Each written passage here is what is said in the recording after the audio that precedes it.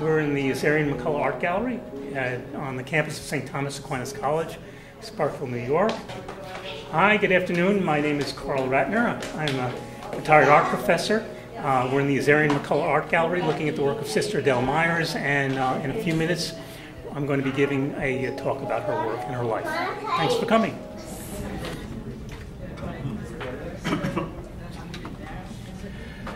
Okay, so our dear friend Sister Adele Myers passed away almost a year ago on November 7th, 2015. She's survived by her nieces, nephews, grandnieces, and grandnephews, many of whom appear in this family portrait taken in 2006.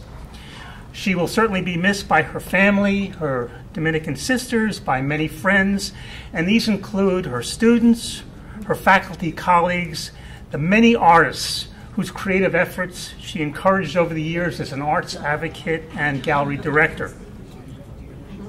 Adele's life intersected with many, and many bonded with her into a lifelong friendship. She and I first met almost 50 years ago. It was my job interview, and back then she was Sister Ann Edward, and she was still wearing the habit, and this made me a bit nervous.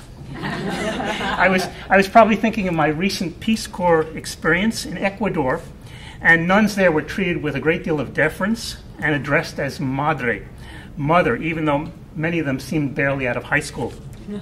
I soon discovered, though, that Adele's measured exterior masked a quiet sense of humor. She was very intelligent, very much aware of the world around her, very spirited, and she wanted to get things done. She explained to me in this interview that in spite of the challenges that would be faced in building this new art program, she was excited by the prospect, she had faith in its outcome, and would I be interested in joining this effort? Of course, how could you say no to this lady? And I had the good fortune of becoming her colleague and her friend for the next 46 years. Adele left an indelible mark on me, and I suspect on most whom she met in the course of her life. She was just a fascinating person, someone creative and compassionate, someone oddly wise and youthful at the same time, just the sort of person in whose company you'd delight. And I kind of think that I always felt that she was my big sister.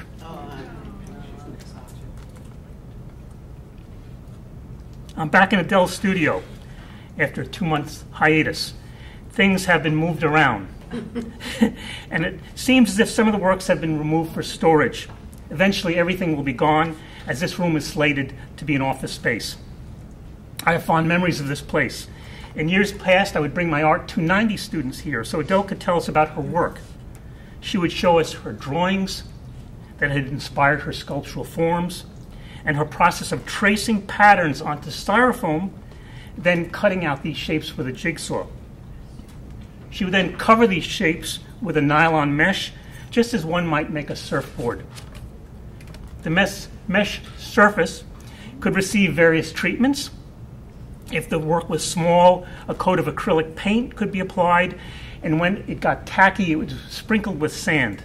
And this provided a tooth for a layer of cement, which could be textured in various ways. If colored sections were to be developed, a layer of lime and fine sand provided the proper surface for a miniature fresco. There were all sorts of items in her studio. Heavens, styrofoam, palette knives, brushes and color samples, studies for works to be done, and boxes of completed works. And loads of inspirational items, rocks, pieces of wood, books and magazine, her bulletin board, which was filled with all sorts of items, and a Renaissance reproduction that I knew to be her favorite, Fra Angelico's Annunciation. I later discovered that this was only the tip of the iceberg. It seemed as if Adele never threw anything away. All of these items invariably produced many prompted many questions from my students, like, how long does it take you to make a work? Or, where do you exhibit your work? Or, how much do these cost? But the question that always intrigued me had to do with meaning. What does it mean? And if that question was not asked, I would ask something to that effect. Might say, Adele, you are a Dominican sister and an artist, and I suspect that many of us can make a connection between these works with their recognizable imagery and your religious vocation, and these works, which, while abstractions, have recognizable elements and titles that prompt meaning. But what about these? These works seem to be about color or texture. They have no title or one that is obscure. They don't seem to make any reference to our everyday world. Are they just form studies? Or do they hold some sort of spiritual meaning, like your other works? Adele would usually go silent for a moment, and then she would always deflect the question by saying something like, well, what do these works mean for you? I'm going to come back to the subject of meaning shortly. Suffice it to say for now that contemporary aesthetic thinking usually subscribes to Beardsley's notion of the intentional fallacy, which argues that the design or intention of the author is neither available nor desirable as a standard for judging the success of a work of art. The intentional fallacy argues that meaning in art is problematic, given that art forms once created have a life of their own, and as such are open to interpretation. Artists understand this, and they do not want to foreclose on the potential of meaning for their viewers. Hence Adele's comeback, well, what does it mean for you? The intentional fallacy also suggests that because an art form can distill a life's experience, it is layered and complicated, and as such, its meaning may be as elusive to the artist as it is to his or her audience. Well, all this being said, we still want to know more about meaning. George P. Stein, in his book, The Ways of Meaning in the Arts, offers us some answers. Rather than asking the question, what does an artwork mean, he asks the question, how does an artwork mean? And he comes up with 4 possibilities.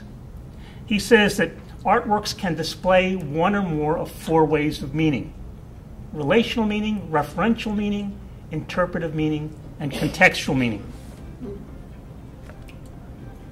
Relational meaning is how an artwork makes us feel, or not. For example, in this portrait by Adele, if it reminds us of someone we know, her face may evoke some sort of feeling in us.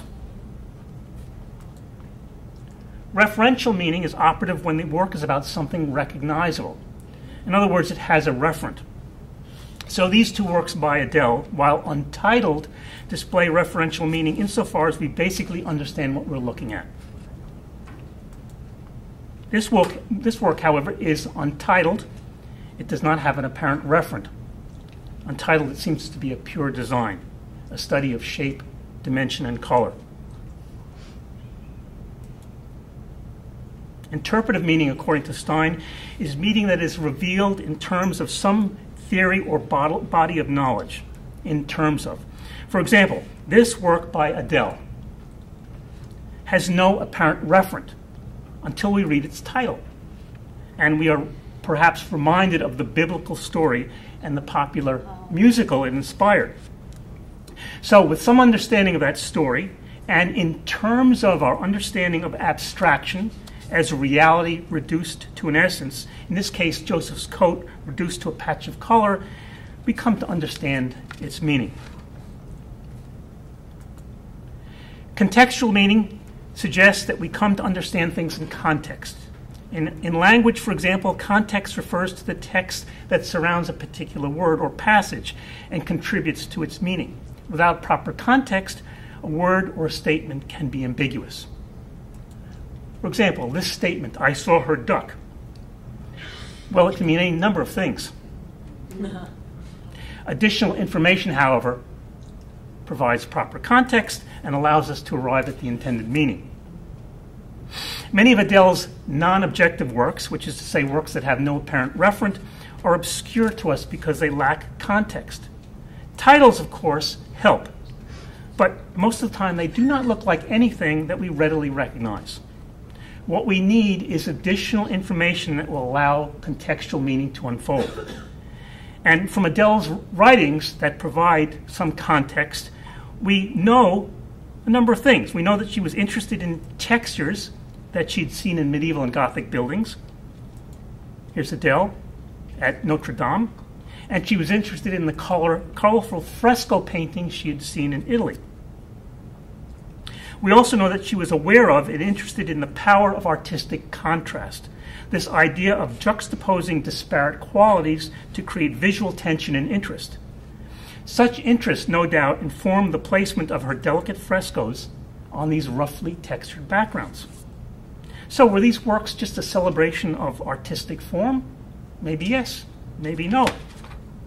One could speculate that such contrast could reflect two sides of her personality that are also suggested in her writings, which again provide us with some contextual meaning. Two sides, that part that was gentle, modest, and contemplative, perhaps reflective of her religious vocation, and that part that was assertive, hoping to break through from past conventions so that she could discover and share her unique talents. To further speculate contextual meaning, we may note that while many of Adele's individual works lacked titles, there was an entire series that she titled Written in Stone. And these works remind us of ancient petroglyphs written in stone, similarly, but thousands of years ago. Like Adele's works, the petroglyphs remind us of a human presence, the idea that a thinking and a feeling individual, however humble, was here and chose to leave his or her mark for all of posterity.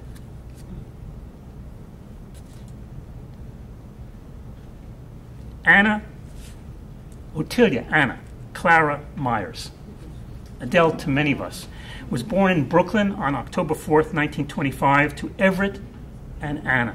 Everett was a fireman, and Anna was a housewife and a mother to Adele and her sister Virginia. The family lived in Sheepshead Bay and later moved to Long Island. Adele's interest in art apparently began at an early age.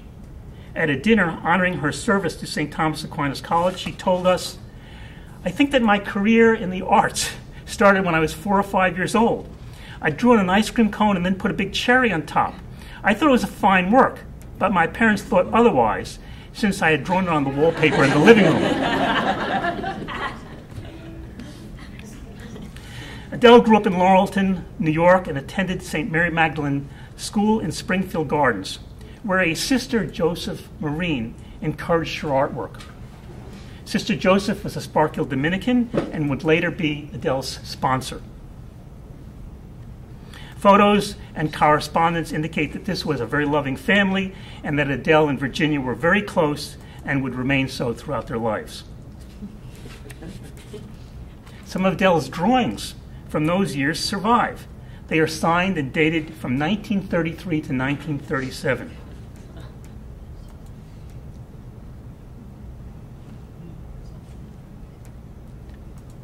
Adele attended Bishop McDonald High School, and she graduated in 1944.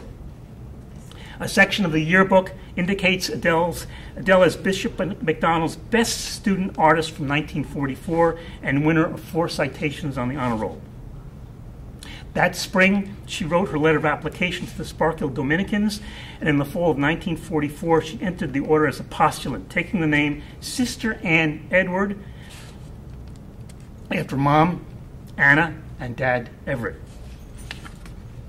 Here she is with the family. She was 19 years old. And here she is in 1945 with Sister Joseph Marine, and here as Sister Ann Edward, a year later, still working at Cardinal McCluskey's home at her first mission. She was 21 years old. In an entry in her religious diary of that year, and I should say here that that entry is prefaced with the title "The Bells of St. Mary's," and that was referring a wonderful movie that many of you are probably familiar with Ingrid Bergman and Bing Crosby. And if you remember that film and remember that Adele at this time is 21 years old, you'll probably her entry in the diary will probably make sense. The religious life is so beautiful. I can make it or break it. Oh God, make me a good religious. Help me to do things for others. Give me a great love for children, a burning desire to bring them to you. What a beautiful thing obedience is.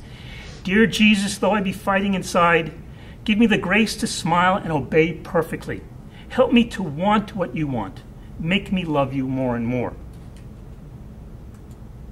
30 years later, as suggested in her sabbatical diary, Adele would ponder such traditional notions of obedience to the extent that they just might conflict with her search for an artistic voice. Contributing factors in the 1970s would have been the transformative ideas of Vatican II, the feminist movement, and the personal insights she gained during her sabbatical leave. One of these, which I will mention shortly, was what she called the paradox of religious life. All this being said, there is absolutely nothing in all of Adele's writings that suggests any loss of faith or love for the Church and for her Dominican sisters. Adele professed her first vows in 1946 and her final vows in 1951 at the age of 26. When she became a Sparkle Dominican, she entered the order with a group of women who over the years referred to themselves as the 11 who entered, the 11 who professed, and the 11 who stayed. Sounds like it could be a good book. The Sparkle Dominicans are engaged in ministries devoted to the enablement of the poor, the powerless, the oppressed, and the spiritually deprived. Their good works are performed in missions, senior citizen housing, hospitals, shelters, and formerly in schools, one being this very institution that they founded 60 years ago.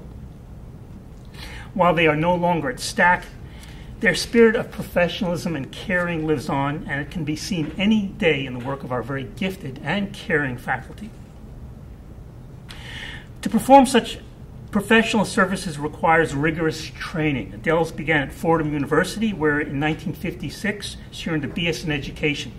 In 1961, she earned an MA in painting from Villa Schifanoia in Italy. Here she is in that picture. Postgraduate work was done at Notre Dame under the famous sculptor Ivan Metrovic. Works from these years, a number of which are in this exhibit, reflect her classic training in figure and portrait drawing, and of course in painting. Those are the ones that are in this exhibit. So several of these paintings are in this exhibit and can be described stylistically as post-impressionistic and are somewhat reminiscent of works by Cézanne.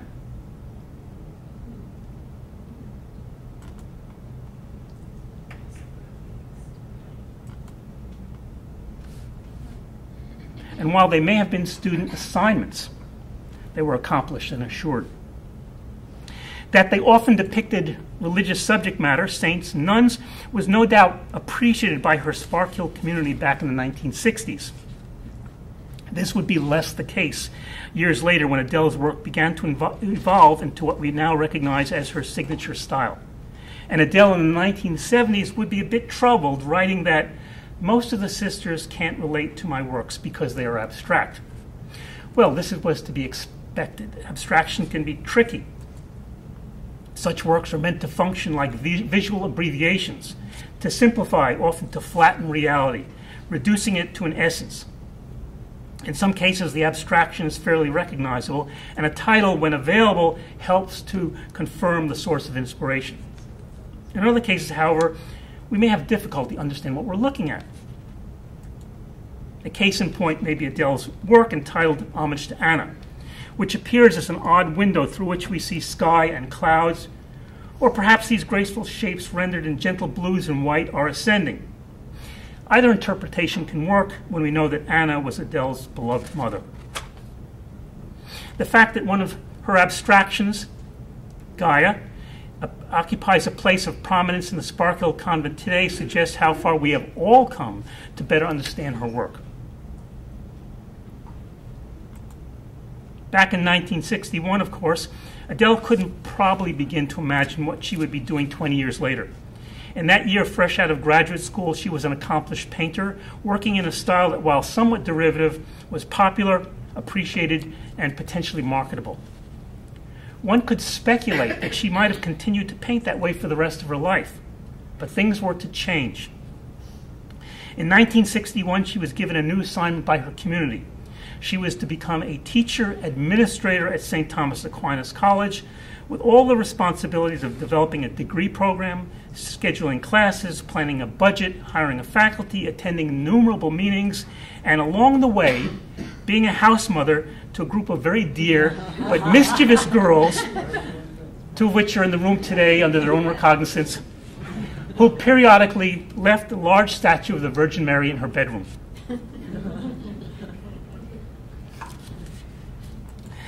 Adele's new responsibilities at the college took up all of her time and energy for the next decade.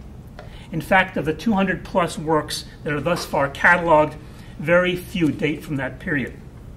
Indeed, when Adele was finally granted a sabbatical leave in 1973, she would record in her diary, "I feel like I'm just beginning as far as my work goes, and now I feel I've found something I want to pursue. It seems to have taken a long time to overcome 12 years of relative artistic inactivity." Granted a sabbatical leave, Adele moved up to Cornwall, New York, to live at the Grail, a retreat center run by an international women's movement. There, in a small house, she set up her living quarters and a studio. She created a schedule, finding that she worked best in the mornings when she would do her artwork, thinking, and writing, and the afternoons were left for shopping and housework. And she kept a diary.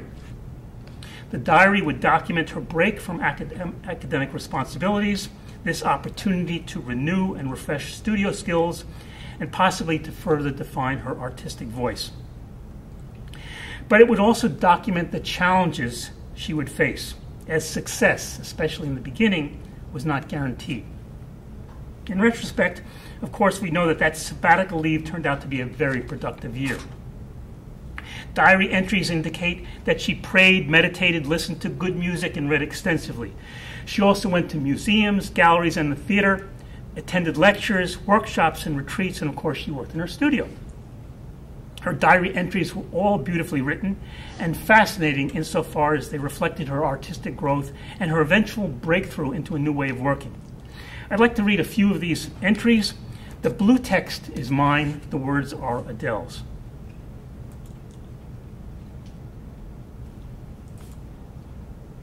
This was her first entry, Wednesday 9/12/73. Yesterday's thoughts. What am I doing here? Is this some kind of a fantasy trip? I was never that keyed up about painting or creating of any kind before. This year could be a waste. Maybe the whole thing is a mistake. My drawings were bad, very hesitant, weak. I can feel my absence. As I drew tonight, I thought back to the fact that I've had more than a year and a half of life drawing. You'd never have guessed that looking at this work. My only consolation is at looking at the work of others in the class.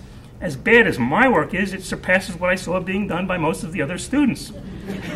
Small consolation, but I must be patient and realize that it will take time. I just watched the 10 p.m. news on Channel 5. There's an 83-year-old woman who graduated from high school in 1907, and she enrolled in Baruch College. It's her first experience in college, and she's taking sociology and English. When the interviewer asked her, "Do you think you can handle it?" she replied quickly and firmly, "I know I can handle it." Well, this sort of struck me. Why shouldn't I say the same thing with the same conviction? This is my field. I've been working at what I've been trained to do, at what I've been teaching. I know I can handle it. Coraggio. Thursday, 9/13, 10:15 a.m. Just finished breakfast. This morning in church, my thoughts ran to honing down, to strip oneself of all that is extraneous. Somehow or another, I feel sort of peaceful. All those extras did not seem to matter. It could be mentioned here that this process of abstraction, is the artistic quest for what she called the essentials, something that would later be reflected in her work, such as these two.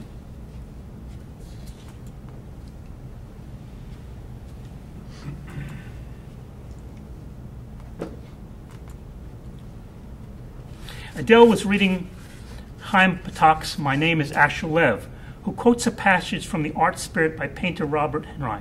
Adele entered this quote into her diary. He should be careful of the influence of those with whom he consorts, as he runs a great risk in becoming a member of a large society which tends towards the leveling of individuality to a common consent, thus forming and adhering to a creed. Reflecting on this passage, Adele writes, "This especially makes me stop and wonder how much of my individuality has become part of the common consent, the least common denominator. Religious life is a paradox. It demands, or it has demanded for 25 years of my life, external sameness, while at the same time urging each of us to rise to the heights of our own potential, which is a very individual thing." Such sentiments seem later to be suggested in this work entitled A Different Way. Note that what might well have been the road not taken, but of course we knew that she would take her own road and go a different way.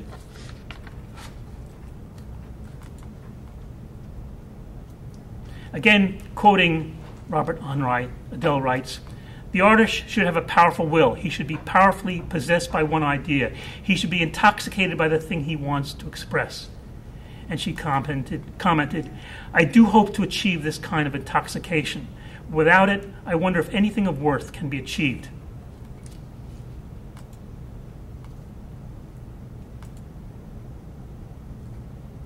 Since last summer, an idea for a painting has lain dormant in the back of my head, largely because I didn't know how to do it. The idea came from a visit to Storm King Art Center. I was standing outside the front door, looking up at the cement ceiling in the archway. A vine had been torn away, leaving a tracery of thin branches on the cement. I remember thinking that this would make a good painting. I've long had a feeling for the medieval connotations of cement, Basic, simple, rich in texture. I guess it reminds me of a monastery or an ancient church. Some of those many fascinating structures that I've seen throughout Europe. There's a whole sense of mystery in it. Well, I've recently discovered a mortar mix used in interior decorating. It adheres to any surface, even ceramic tile. Last week I started to experiment with it on a small scale. By covering masonite and canvas that had already been painted, leaving a patch of color visible. This establishes a fascinating contrast, rough gray texture with a smooth, glossy color. There's a certain bold, swift impact in all of this that I like, as well as the surprise element, as well as the playful, quote, "damn everything but the circus." It also shows connections, opposing elements working together to produce a whole pleasing thing. Well, at least it's pleasing to me. I want to do more of this. It's the first thing I've done all year that has me truly excited with a strong desire to pursue. There are so many avenues that I can explore with it, and best of all, I want to. So this is her entry of March 4th, 1974, recording essentially what was her breakthrough into the use of a new medium and a new way of working that over the next 20 years would produce many fine works. Many of us are probably familiar with her studio prayer. Each day in my studio begins with a prayer. I pray as Thomas Merton did for patience and the spiritual strength to avoid cowardly solutions, falsity, and insincerity in my work. I embrace the concept of art as a gift that has the power to extend our minds and enrich our souls, and counters the image of art as self-centered and obsessed with its own reflection. Those of us who are engaged in such a search note that this quest for artistic goodness is not an easy journey. To be able to create works that have the power to extend our minds and enrich our souls and at the same time avoid insincerity requires a love of art and the creative process, a willingness to explore and learn, and the courage to continue in spite of failure. Somewhat of an inner conviction tempered with humility that who we are and what we do has some merit. Sister Adele Myers, Adele, to those of us who knew her, enriched our lives and left all of us with a wonderful body of work which we can see in this exhibit. There are other places to view her work. In our college library, she has her Via Dolorosa. It's in our temporary chapel. In the Rosary Chapel next door, you can see her reconciliation window. In Thorpe Village, in the meditation room, there are the windows that she designed. And in the Dominican convent, another stained glass window she designed. Also some mosaics. And a gate that she designed that was fabricated by Eric David Laxman. And the photo is by our George Potanovic. So I wish to thank Sister Ursula Joyce and Professor Nina Belicio for their efforts in putting this exhibit together. And I thank you for your attention today. So let's have a glass of wine. Thank you.